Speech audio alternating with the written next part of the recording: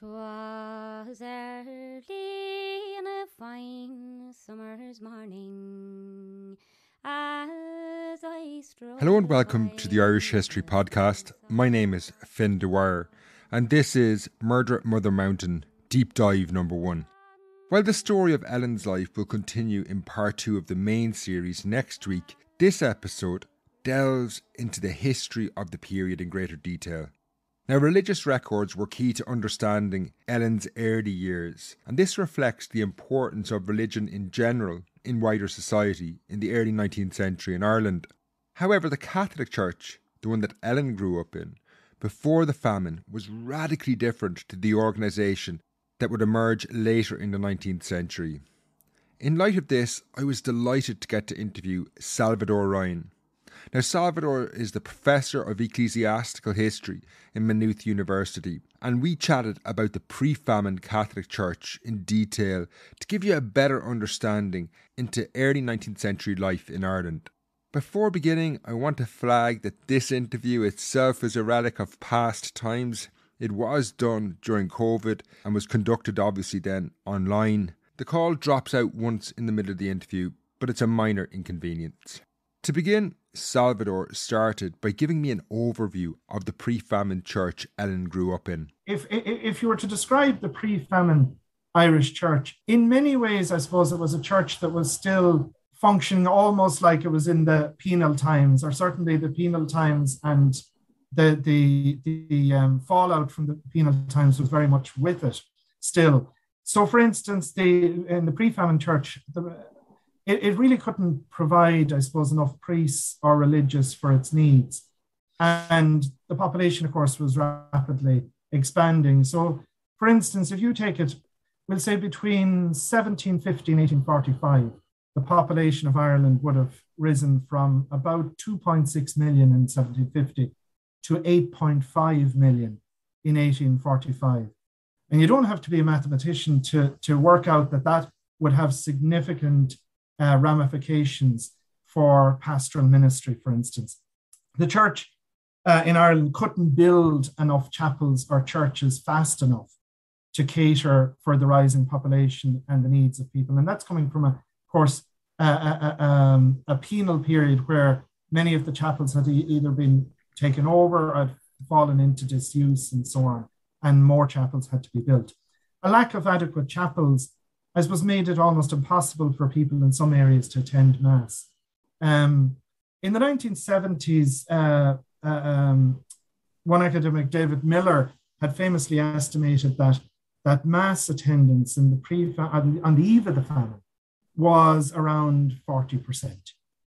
Now, of course, that wasn't right across the board in Ireland. Numbers were higher, for instance, in the eastern half of the country than you'd find them in the south or the southwest and the west. The transformation, I suppose, in the infrastructure of the church from the 18th to the late 19th century was phenomenal. If you take it, for instance, in 1752, there were about 832 simple Mass houses in Ireland.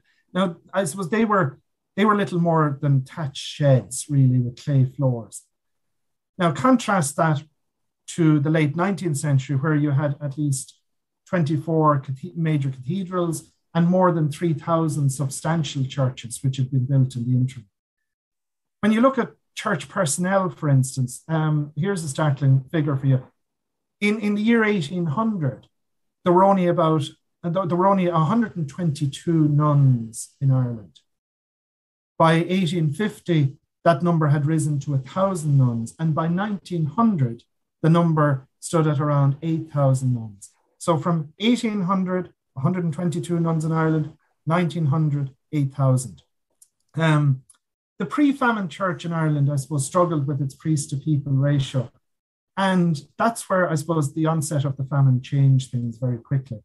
Now, in precisely, I suppose, those areas where church infrastructure had been at its most difficult, where, for instance, clerical supervision of people had been at its weakest, places like the western and northwestern parts of the country, particularly Irish-speaking parts of the country, there was now an opportunity for clergy to address that imbalance, given the drop in population in those very areas. which was famine related, obviously. These were also the areas which clung most tightly to traditional religious practice and practices which were increasingly regarded, for instance, as superstitious. James Hall, who was touring through Ireland in 1813, he was in the town of Tralee, and he recalls how he found a respectable-looking man on his knees praying for the repose of the soul of his son. And when the bell tolled, the church bell tolled, the man turned his face towards the church and he prayed more fervently. And James Hall, who was traveling through Ireland, he said he went up to the man and he said to the man that he was glad to see him so devoutly employed. But then he says, though minutely acquainted with the prayers and forms of Catholic worship, I found that he scarcely knew anything either of the doctrines or the duties of Christianity. So in this pre-famine period, you often had, I suppose, a people who were people of prayer rather than a people who were acquainted, we'll say, with the intricacies of Christian doctrine, if you like. Now, by contrast, the same James Hall was going through Carlow, and he met, as he said, he met a tolerably well-dressed, fat-looking farmer who said that he wouldn't give a farthing to have his children taught anything more than the catechism, that all other knowledge was of no use to them whatsoever.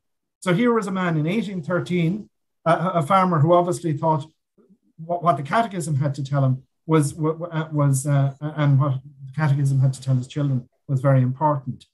The same James Hall was going from Limerick to Killaloe in 1813, and he found a man who couldn't read sitting by the wayside counting his rosary. And when he'd gone through the rosary three times and said his Our Fathers and Hail Marys, he said he told me that he had counted it 15 times every day for many years and trusted in God that nothing had ever happened which would prevent him from performing such important a duty. And we find even in catechisms of the period, just slightly in the famine period itself, in Dublin in 1848, Dunleavy's Irish Catechism, for instance, asked the question, to whom are the beads of greatest use? And it said, it answered, to those who cannot read, or those that are not trained up or used to prayer. You would find rosary beads, for instance, even in the poorest of houses, they'd be hanging up on the wall. It was something that it was easy to pray, even for those who weren't able to read religious books of instruction, for instance. Now, regular mass attendance is something that became central to religious life in Ireland in the later 19th and 20th centuries. As touched on in episode 1, this was not the case for Ellen Kennedy, however. Her home on Keeper Hill was quite far away from the parish church in Newport, so she probably didn't attend Mass on a regular basis. Salvador now explains some of the factors that could influence whether people attended Mass or not. The American historian Emmett Larkin, who wrote this famous article in 1972 about the devotional revolution, he used figures that he drew from David Miller, which basically said that, roughly speaking, about 40% of people attended Mass on the eve of the famine. And that rose to over 90% by the late 19th century. And Emmett Larkin would say the devotional revolution turned the Irish into what he called practicing Catholics. Now, what he meant by practicing Catholics was church-observant Catholics. Now, one Tipperary historian, Tom McGrath, has sort of argued much later that what Larkin was doing was mistaking church life for religious life. Just because people didn't get to Mass didn't necessarily mean that they didn't have a religious or devotional life. So, for instance, there were a lot of reasons why people wouldn't go to Mass or didn't get to Mass. So, for instance, the long distances between their own houses and the church, for instance. You would also get another reason why people stayed away from Mass was not from a lack of devotion, but maybe because of the inappropriate clothing that they had. They didn't have good enough clothing to actually go to Mass. So that's certainly true. I know of one account from Killaloe, for instance, in the 19th century, where two sisters, they attended two separate Masses, and they would actually meet halfway between their house and the church, and they would exchange the one good coat that they had so that the other could go to Mass. there were all sorts of reasons why people didn't go to Mass. And certainly, it wasn't necessarily from a lack of devotion. If you look, I mean, one of the interesting things to look at from this period is the accounts of people who were traveling in Ireland at the time, that's outsiders coming through Ireland, and what their impression of people attending Mass was. So, for instance, Henry Inglis toured Ireland in 1830, and he said when he was in County Kilkenny, he went to Thomastown, and he said it was Sunday morning, a Sunday morning in Thomastown, and he said he saw the population of this Kilkenny country parish thronging to the Catholic chapel. He says elsewhere he was traveling between Listowel and Tarbert early one morning, and he said it was Sunday morning, and I observed that the articles of apparel meant to be displayed at Mass and which had been washed the night before had been left on the hedges all night. So again, whatever good clothes that people had, the best clothes that they had was put out on the hedges for the next day. Another writer, George Graham Matheson, visited a chapel in a County Kerry town in 1835. And here's what he described. He said he passed to the chapel. He said it was very dirty and very full. In fact, there was not room for numbers, and the avenue to a great distance and space all around the door was covered with poor creatures. Some were kneeling, some were prostrated as in Eastern climes, some were touching the ground with their faces, others were sitting, others were standing against the wall and begging in the name of God and the Blessed Mother and dealing out blessings on all who passed by. So the impression, at least for some of these travelers through Ireland, is that people thronged the chapels. Now, of course, the chapels oftentimes weren't very big and couldn't hold the number of people who wanted to get in, and they might be out in the yard or around the chapel, not actually being able to get in. So David Miller's statistics aside of 40%, the impression many visitors to Ireland received was of a people who frequented the churches that were actually available to them. Class background was also a factor that could determine Mass attendance. But, as Salvador explains next, in some instances, the priest would travel to remote households. Yeah, certainly attendance of Mass and the frequency with which people attended Mass was very dependent on your own material circumstances. So if you had the suitable clothing to attend Mass, that meant that you were going to be more inclined to go. Also, your geographical location, where you actually lived, how far it was to the Mass. So, for instance, there's an account from 1899 from Rossmuck in Connemara, where the local priest wrote to his bishop and recounted, how difficult he even found it to travel to say Mass in Camus, which he said was 7 miles away. The road was very hilly and it was very bad, especially in wintertime. So even this was the priest actually getting out to an outlying church. The same difficulties and more faced a lot of families living in remote regions actually getting to a chapel. Of course, the other thing about that, being suitably attired as well, it also feeds into this notion of what was appropriate when you actually went to chapel, how you might be dressed, how you might behave when you're in chapel, and it feeds into this increasing emphasis on civility and propriety, certainly in relation to religious observance, and also in relation to how a chapel was decked out, the vestments that a priest would wear, the liturgical vessels that would be used. These often weren't up to scratch, and that's one of the things that something like the Synod of Thurles and these reforming measures put a spotlight on. What was actually appropriate for the fit celebration of the liturgy. So all of these things were bound up together.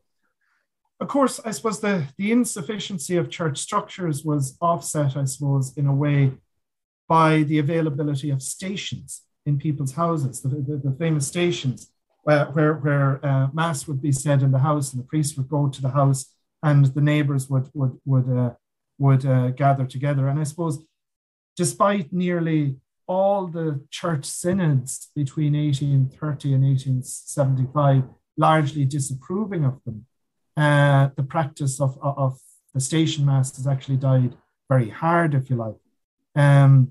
We know from diaries of priests, a diary of a priest from Kilmore diocese, for instance, covering the years from 1827 to 1829, reveals that he held 60 stations on average each year. And this was also an opportunity for a priest to catechize. So when he would do the station mass, he would gather, would say, children around him, boys and girls, maybe sometimes, in maybe in a barn or whatever, he'd sit in a stool in the middle of the floor and he'd question them on their catechism.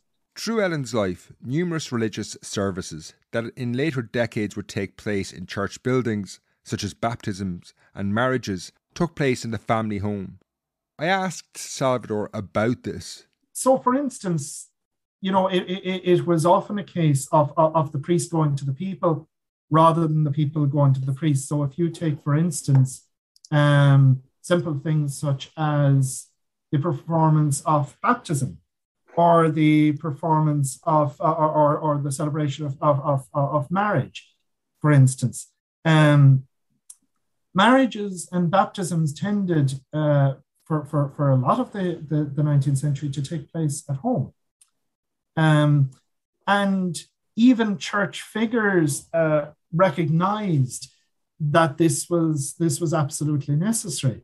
Some church figures did. Now, obviously, there was the need for reform. The Synod of Thurles and that whole reform movement was trying to relocate these things within within their proper church setting as they would have seen it. But for instance, one bishop just around the time of the famine, or just slightly after, Bishop Daniel Vaughan of Killaloe, I mean, he said that while he was anxious that the sacraments would be administered insofar as possible in the churches, but he was no fool. He said, considering the calamitous circumstances of the times and considering the deplorable condition of the poor people, he said, I will not, for the present, make it obligatory to have marriages celebrated in the church. So I suppose he was very aware of the realities on the ground. And while all of these instructions might be, and these desiderata, if you like, might be laid out by church synods, such as the Synod of Thurles and so on, that this wasn't always how it would play out on the ground, and it would take a lot of time to put that infrastructure in place. For instance, even about baptism in the mid 19th century, when Bishop John O'Sullivan Kinmare attempted to, when John O'Sullivan in Kinmare attempted to outlaw baptisms in Kinmare homes, he excited a great storm in consequence, so much so that actually for a long time afterwards, the people refused to bring their children for baptism in the church, because, baptism at home was the norm.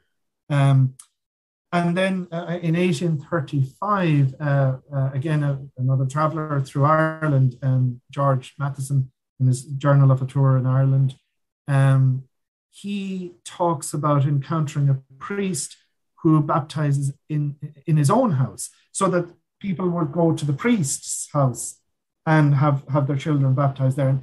And Matheson says, he says, the priest baptizes at his own house and in a very slovenly manner. He said, I witnessed one baptism, and the whole scene was so much the reverse of all that solemn sacramental rite ought to be. To shuffle over the prayers with railroad celerity seemed to be the priest's sole object. Now, Matheson, Matheson is often critical of the priests and how they administer the sacraments. Having said that, he says in another place, after he went to hear a priest say mass in the chapel, and he was very unimpressed by how the priest actually made his way through the liturgy. But then afterwards, he went in to the room, to the side room, to the chapel, and he saw the priest on his knees, praying fervently for his people. And then his heart, I suppose, changed, because he said, okay, this guy mightn't be the most liturgically adept of priests, but his heart is sort of literally in the right place. That he is a man of faith. Mother Mountain, the title of this series, comes from a very important spiritual site for the communities of Western Tipperary. I wanted to get a better understanding of local celebrations, such as the events to celebrate the Feast of the Assumption at Mother Mountain or Pattern Days that took place in similar locations. In his answer here, Salvador also touches on the subject of holy wells, which featured in episode 1. Okay, a Pattern Day. Well, first of all, Pattern Days were local celebrations of saints, for instance, the feast days of saints, and celebrated at traditional pilgrimage sites. They're known as patterns because they come from the Irish patron, meaning patron saint. Oftentimes they were conducted around wells, holy wells. We have roughly about 3,000 holy wells, it's estimated, dotted across the country. And these pattern celebrations were dedicated, these holy wells obviously are dedicated to specific saints, and the Pattern Days were celebrating the feast days of these saints. People would come to these sites, such as holy wells, and they would perform a number of traditional rituals.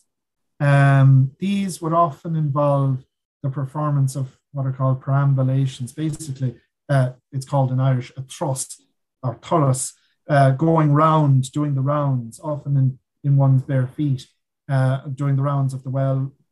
People would recite the Our Father, the Hail Mary and Glory Be, and recite these over and over again. They might recite decades of the Rosary.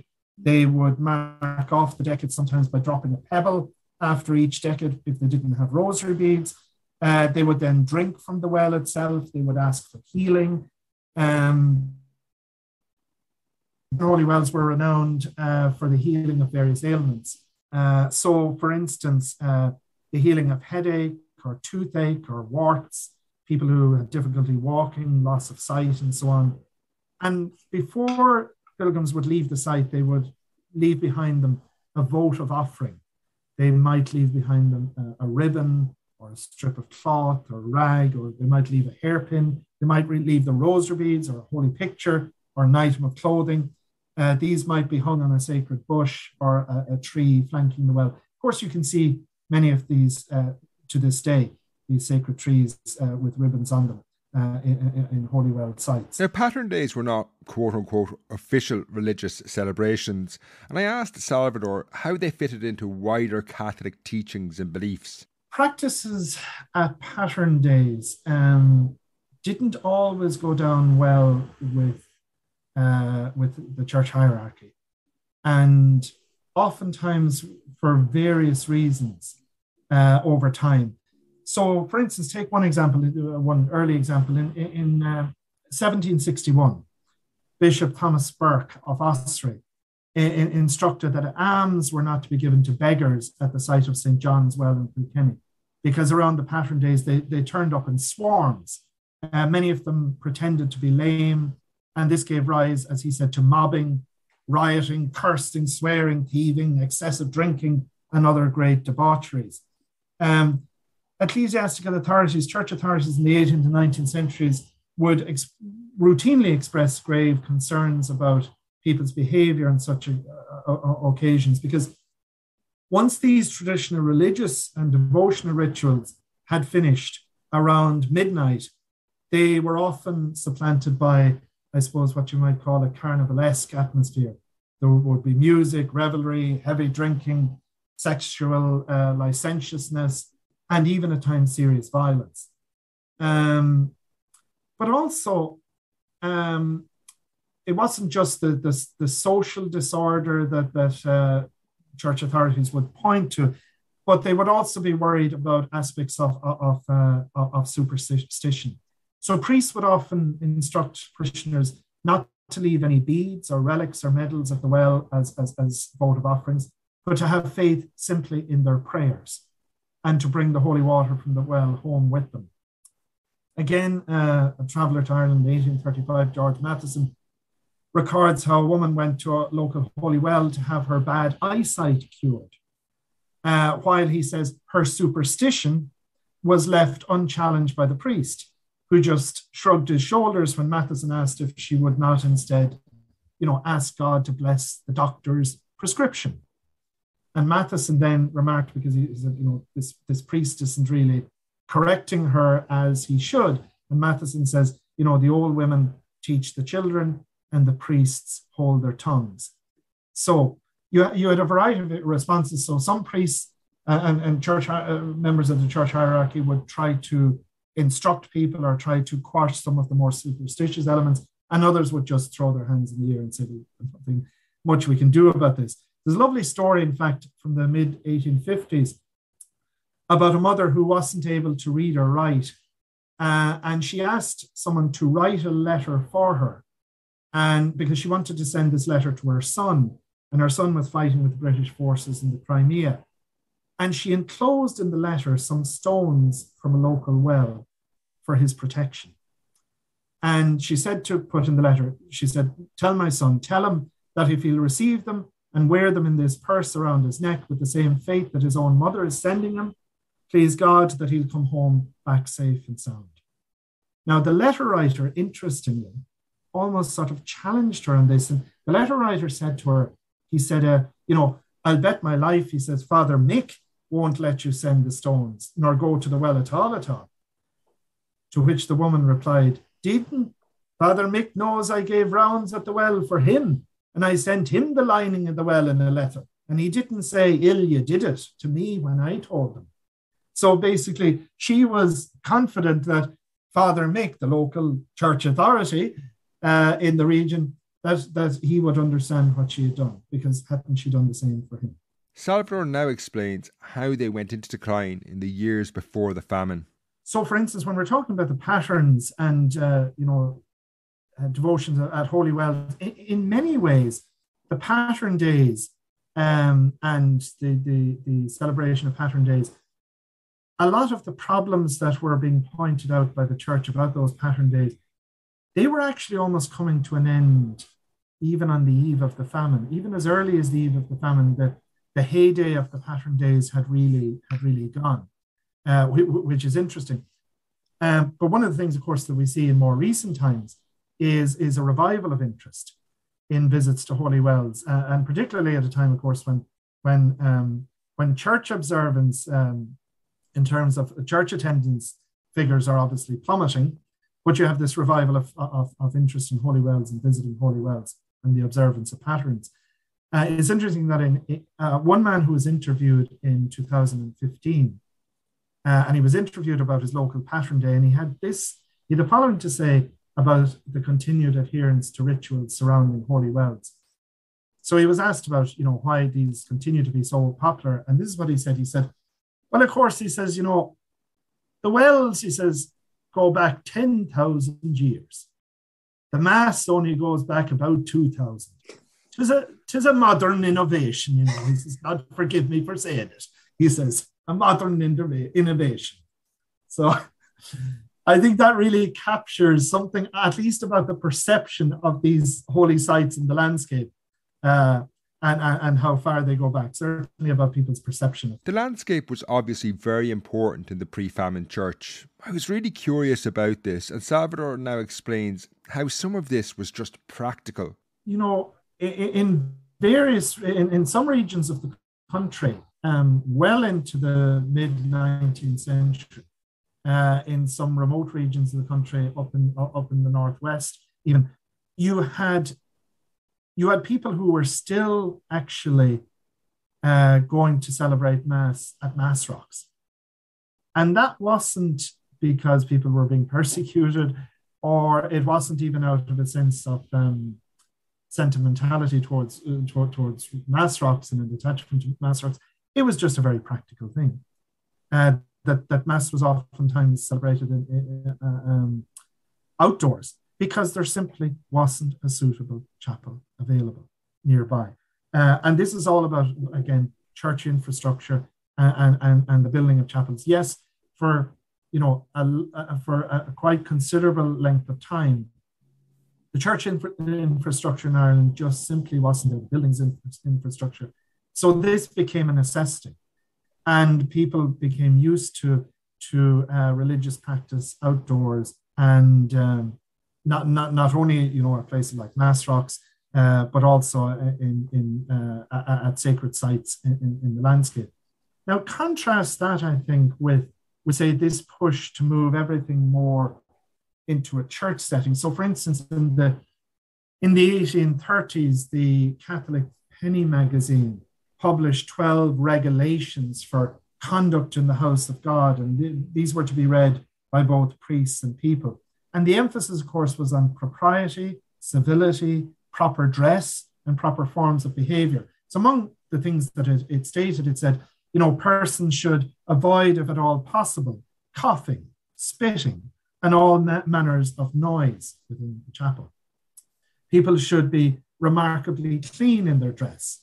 They should appear in a respectful posture. They should avoid any ridiculous gestures or forms. So by contrast, we'll say this was the world of the chapel, a world of increasing restraint and clerical supervision. At least in principle, it didn't allow the exercise of, we say, pious devotions in a myriad of different ways that you might see at a holy well or around a sacred tree or some other sacred site in the landscape, where it was less supervised, where people were freer in a way to do their own thing. While these gatherings might be criticized by church authorities, there was less clerical supervision than you would have within a chapel setting. So before the proliferation of chapels, I suppose, Irish Catholics made the landscape and its sacred sites part and parcel of religious life and their daily observance. And these sites, I suppose, as we talked about patterns, they blended religious devotion and also entertainment. If you think of things like, wakes and funerals, these pattern days, even celebration of marriages and so on, these occasions had multiple purposes. And they can't so easily be neatly divided into the sacred and the profane. And of course, this continued to a certain extent even after the building of chapels, where chapels were used for all manner of purposes. And in a way, it's interesting because it's a kind of a throwback to how churches were used, for instance, in the Middle Ages, because churches were not just for worship. You had all sorts of things that happened in churches because they were a local building. Churches were a local building that was there, that could house, a number of people, that was dry, that was warm. They're community spaces, if you like. And this use of chapels as community spaces would continue even into the late 19th century. So there is an uneasy transition from sort of religious life in the landscape, and then shifting into a chapel where you're supposed to be a lot more formal and a lot more proper. It doesn't always work that way. These chapels often remain centers of entertainment, tradition, and community building. To get a better sense of the pre-famine church, I asked Salvador if a famine emigrant had returned, would they notice a difference between the pre- and post-famine Catholic Church? In terms of the vast changes that occurred in Irish Catholicism from around the middle of the 19th century onwards, this was Emmett Larkin's famous devotional revolution thesis, which has been sort of modified since he originally published it in 1972. So certainly there were vast changes that took place in Irish Catholicism over that period. I think modern historians would, Emmett Larkin put a lot of emphasis on the figure of Archbishop Paul Cullen, and would say the Synod of Thurles in 1850, but the figure of Cullen himself. I think more recent historians are anxious to say, look, it didn't all start with Cullen, that many of the trends that you see in the later 19th century in terms of church reform had already started. We say in places like Dublin, under James Murray, Archbishop James Murray, in places like Kildare and Loughlin, under Bishop James Doyle, at a much earlier stage. So these trends were already there, but it's Cullen is given the lion's share of the credit for it. He calls the Synod of Thurles, 1850. It'll be the first national synod in Ireland since the 17th century. His vision really was the reappropriation of space, the encouragement of church building to wean people away from domestic religious practice and to reverse a worrying trend of traditional religion outside of church settings, beyond the supervision of the clergy. So he would impose stricter clerical discipline. He would promote, for instance, parish missions and retreats. He would promote a wealth of devotions, often described as Roman devotions, but also anglicized devotions. Promote the dissemination of popular religious literature, prayer books, the dissemination of sacramentals, such as rosary beads, such as Sacred Heart images, and all of these sort of things, scapulars and so on, popular prayer books. The Synod of Thurles ruled that administration of the sacrament should take place in churches, not private houses. Now, there was some resistance, of course, to this, to outlawing the celebration of sacraments at home. One person who could see this was actually Archbishop Slattery of Cashel, in whose diocese, obviously, the Synod of Thurles took place. He wasn't in favour of the complete banning of this practice. And in fact, Paul Cullen became frustrated with Slattery. He said in one letter, he said he's the only, or almost the only bishop who has done nothing about what was prescribed in the Synod of Thurles. He says, baptisms and confessions remain as they formerly were. They also celebrate marriages in private houses. So in some regions, reform was slow. We've talked about station masses, for instance. Station masses were subject to special scrutiny. There were problems, for instance, the church hierarchy had problems with the hearing of confessions of men and women without the use of a confessional. But of course, that wasn't all, if you're hearing these in people's houses, that's not very practical. The Synod was gravely concerned about the hearing of women's confessions in private houses, saying that confessions should be heard in churches and they should be heard in confessionals. And it's interesting, Rome actually requested at one stage that if it was absolutely necessary to hear the confessions of women and men in private houses, that a fairly bulky portable screen should be actually physically carried to these houses. And Archbishop Cullen was tasked with selling the idea. It didn't go down too well in a lot of locations. I mean, I know the Bishop of Kerry, David Moriarty, when he presented the idea to his priests, he got some choice answers or comments about the prospect of, hauling bulky confessional screens to some of the areas that they had to routinely visit in very remote and rural areas for station masses. There was also a clampdown on one of the reasons for the clampdown on private masses in private houses was around abuses associated with the practice, such as clergy seeking large, offerings of money. For instance, they could receive as much as £40 in a single collection. Also, the perception of the clergy and how the clergy actually behave, the lives and the conduct of priests would come under increasing scrutiny with the Synod of Thurles. For instance, it was said clergy should avoid secular company.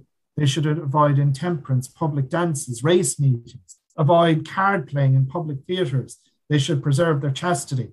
No parish priest was allowed to hold more than 15 acres, and curates were forbidden to hold any land whatsoever. And I suppose this was to counteract the tendency among many Irish priests to double job as farmers, because they could get a considerable amount of money from double jobbing. And also priests were ordered to wear clerical collars. They were to distinguish themselves from their parishioners. So you almost get this move towards a greater professionalization of the clergy. So these things, these are some of the things that someone coming back would have noticed in terms of a different attitude among the clergy, how the clergy were dressed. Again, these things took time to implement, obviously. And then the proliferation of Catholic material culture. So there are more prayer books, popular prayer books circulated. There are more religious medals, more scapulars. And these things, of course, are often sold at parish missions. The parish mission movement that started in the early 1840s, for instance, was hugely instrumental in changing the face of Irish Catholicism. These parish missions went around nearly every parish in the country, and with them you had these hawkers outside selling religious goods. Also at parish missions, for instance, you had people maybe receiving the sacraments who hadn't received the sacraments for years, or maybe not at all. So, for instance, there's a famous one in Dingle in 1846, where there's a parish mission, in the Redemptorist parish mission in Dingle, and so many people thronged to the parish mission to receive the sacrament of confirmation. It was about 1,000 people who thronged to receive confirmation, and these weren't all youngsters. Many of them were older people. I mean, people were receiving confirmation into their 70s and 80s who'd never received it. And they thronged into the church there. And they all pressed forward towards the altar, so much so that it was turning quite dangerous. And members of the local confraternity had to actually beat them back with sticks and clubs. And actually, it became a bloody mess. I mean, people were actually really injured. There was blood flowing in the chapel. And then they got confirmed. So, I mean, that was memorable. Listening to Salvador talk about the changes as the church moved indoor and the idea of civilizing people reminded me of some of my research I had done around the Anglesey Road, and when they were built through the mountains, the British authorities believed they were civilizing those communities. So I asked Salvador, was what was happening in the church similar to this? Yeah, I think you would really have to link both of them. So this idea of, civilizing people, this idea of instructing people on how to behave properly, this sort of thrust towards greater moral living, for instance. And of course, later on, that's tied very much into a whole Victorian attitude towards, for instance, even sexual morality. And you can't separate that from also what's going on in terms of the Catholic Church and church reform. I mean, one of the things that happens in local parishes is people being denounced from the altars, oftentimes indiscriminately by individual priests. You could have, a young couple who had a sexual relationship outside of marriage or whatever, and they're hauled into the chapel, and then they've to kneel down and confess their sin in front of all the congregation. I mean, that could be done at a local level and insisted upon by a local priest. He would denounce them from the altar. And it became, I suppose it became such an issue, it ended up creating a lot more disorder than order. So much so that I think it was the Synod of Thurles or shortly afterwards that actually being denounced from the altar in such a way was reserved only to the bishop or those who had the bishop or the bishop's express permission to do so. Okay. So the individual priests were, if they did it without the permission of the bishop, they could be hauled over the coals for it, because it was seen as actually creating more social disorder than actually fixing anything. I'd like to thank Salvador for his time. It was a really illuminating interview. The next episode is part 2, and that's entitled The Crime. And as the name suggests, we get right into the heart of the series in that episode. That's already available at patreon.com/Irish podcast or Acast Plus for supporters. You can find links in the show notes below if you want to listen to that right now. Until next time, Slán.